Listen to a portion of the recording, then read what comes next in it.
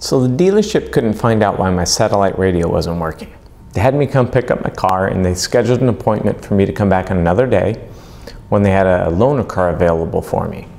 They said it could take up to a couple days to fix my car. That's why they gave me a loaner, which was nice.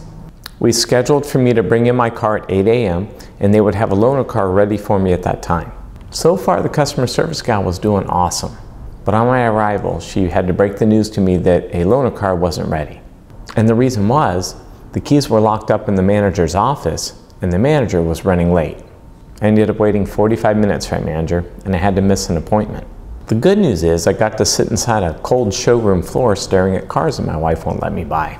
What's interesting to me is that I always get a survey from the manufacturer about the services I have at this dealership.